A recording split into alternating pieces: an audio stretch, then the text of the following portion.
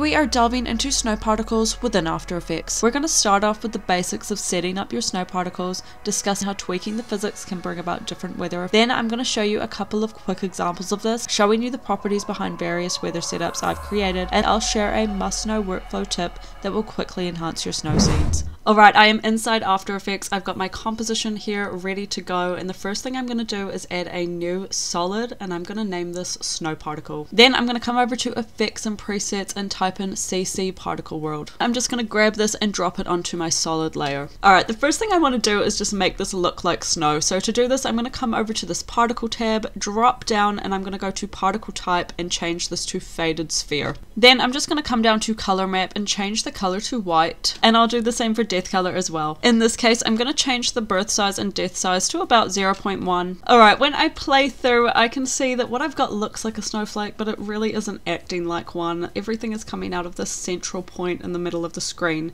So to remedy this, we are going to come over to the Producer tab. I want it to look like it's falling from the top of my screen just out of sight, so I'm going to change the radius X, Y, and Z. Then jump up to birth rate and change this to 50. You can adjust this later, of course, but I just want it to look like there's a lot of snow falling. Then grab your snow particle layer, drag it to the left. We are doing this to make sure there is no slow ramping of the particle effects. This way the snow is just going to be falling fast from the get-go. Alright, close that particle tab. We are going to drop into the physics tab now. You'll notice that the snow is falling straight down. I want it to give it a little bit of fluttering movement, so I'm going to choose twirl. This effect causes the particles to rotate around a central point. This will create a kind of spiral effect. So velocity is used to control the speed of the particles within the system, and since twirl goes around, it is controlling the speed of that motion. Now, I didn't actually love this effect, so I'm turning it to 0 in this case. However, it is usable for a wind effect, and I'm going to touch on that again in just a moment. I always choose between 0.3 and 0.5 for my gravity, and we are going to use resistance to control the speed of our snowflake. Extra did nothing that I loved, so I ignored it altogether, and I am going to use extra angle to introduce a chaotic windy vibe. Now, if you were paying close attention to that preview just then, you would have seen absolutely no difference with the extra angle. This surprised me when I was making this tutorial because I realized it was actually because the tutorial was working with a faded sphere. Here's another example with a snowflake that I made within After Effects. So this is great, there is a lot of difference in this version, and if you are working with the faded sphere, my recommendation would be to use velocity to introduce some of that chaotic movement that you want. The last properties we are going to look at are the direction axes and the gravity vector. Now we can use these to change the wind direction of our particles. For example, I'm going to change the gravity X and Y to 0.8, and there you can see the direction has changed. So you have seen everything within Particle World that you need to go out and create your own snowflake scene.